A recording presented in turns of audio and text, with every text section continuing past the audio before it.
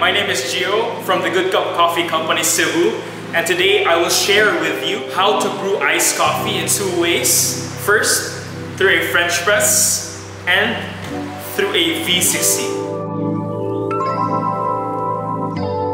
So first, you will be needing your coffee, and then you will be needing your grinder.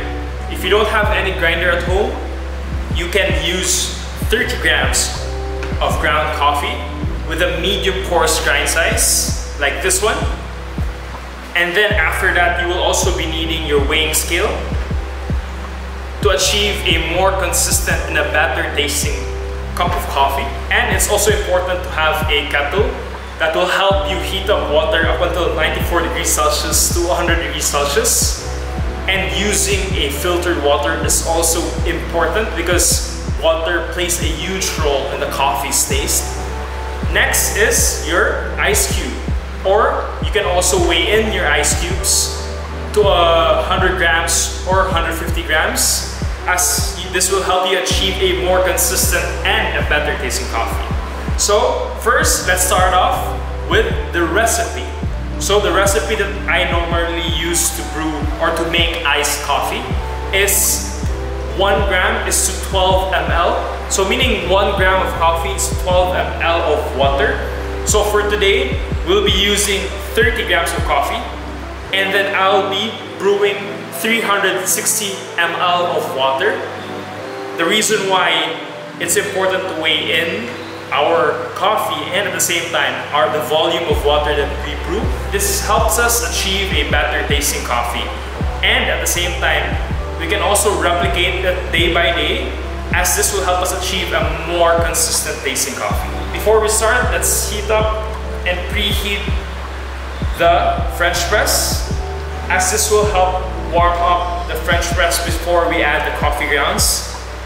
And in the coffee world, we do this to sanitize also the brewing material. And after that, let's add the 30 grams of coffee. And then after adding the 30 grams of coffee, let's then add and brew 360 ml of water.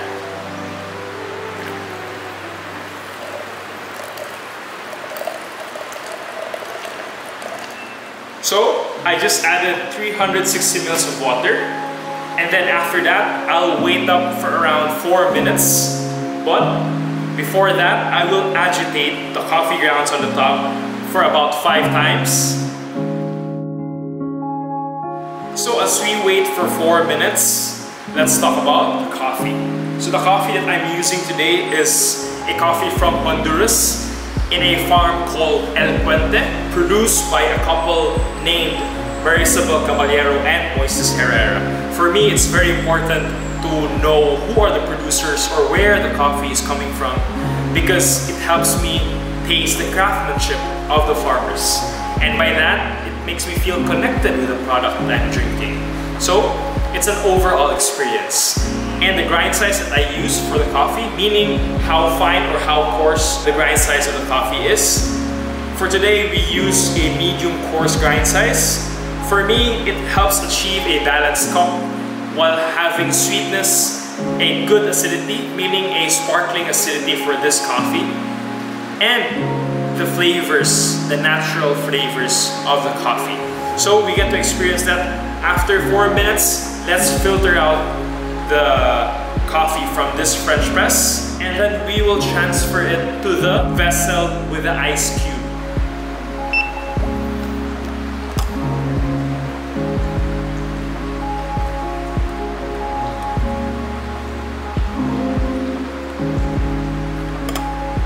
And after we were able to filter the coffee through plunging the French press, let's transfer it to the other drinking vessel or the other carafe. And you can see I placed the ice cube already here. One advice is you weigh in your ice cubes by adding 100 to 150 grams, because weighing in will also help achieve a more balanced cup of coffee. So after 4 minutes, I get to filter it out.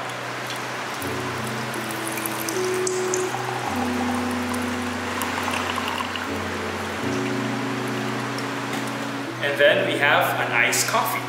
So my brewing recipe is using 30 grams of coffee and then adding 360 ml of water, and a 1 gram of coffee is to 12 ml of water, and lastly 100 to 150 grams of ice cubes.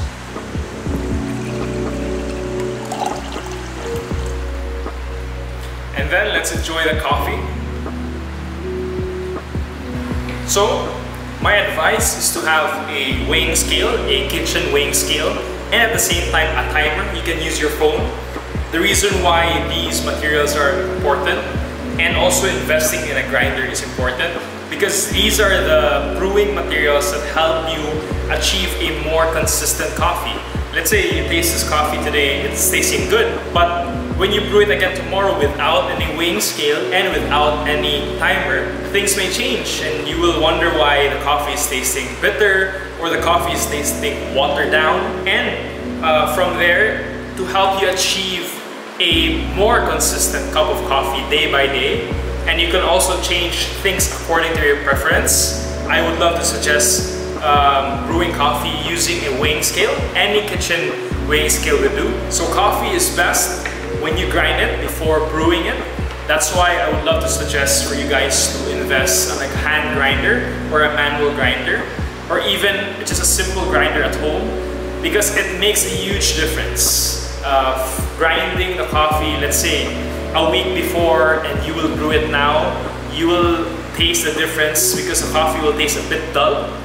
That's why it's important to have a grinder. And at the same time, it's also important to have a good quality coffee, because no matter how complete you are with your brewing setup and how good you are with your brewing technique, if you're using a bad quality coffee, it will not taste great no matter how much effort you will bring in. So drinking coffee is a personal thing, and it is best enjoyed on how you prefer it to taste.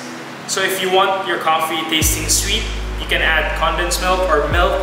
You can also add a bit of sugar depending on how you are used to how you prefer coffee. But if you ask me, I would prefer drinking coffee black or as is, because I would taste the craftsmanship of the farmer, at the same time the flavors of the green coffee, and at the same time how the roaster roasted the coffee. And it will give justice to the farmer who produced the coffee. Next, I will share to you my recipe on how I make an iced coffee through a V60, or a pour over. So these are the things that you need. First is the V60. Next is the paper filter to filter out while you extract the coffee, and the vessel with your ice cubes. I recommend for you again to weigh in your ice cube for about 100 grams to 150 grams.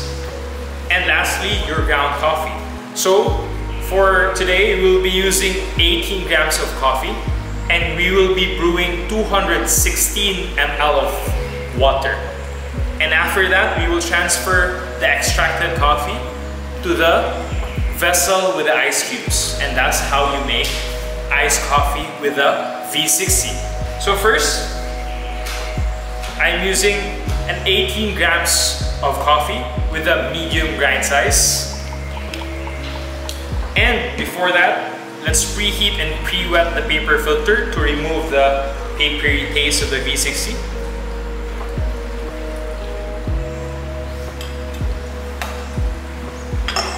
And after that, let's add the 18 grams of coffee.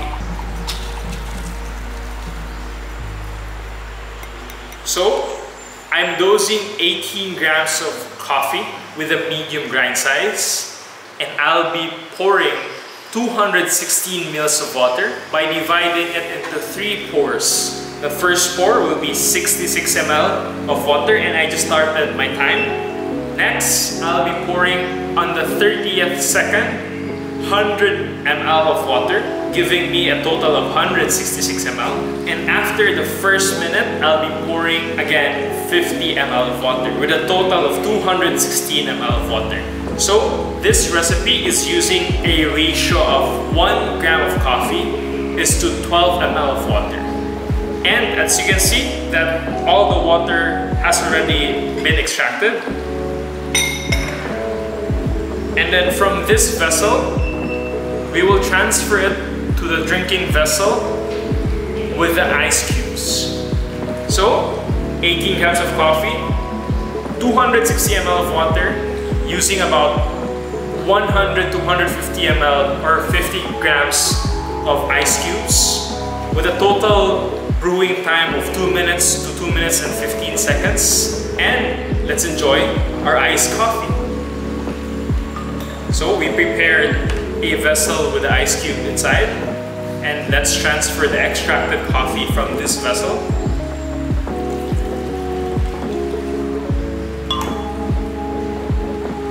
And now we have an iced coffee from the V60. So if you prefer your coffee sweet with a little bit of sugar, with milk, with condensed milk, feel free. Because for me, again, coffee is something personal. It should be something that you enjoy. Again, thank you for allowing me to share to you my recipe on how I prepare iced coffee at home. See you next time as we learn, and I will also share to you my recipe on how I won the Philippine Brewers Cup Championship last March 11. Thank you and stay safe. Cheers!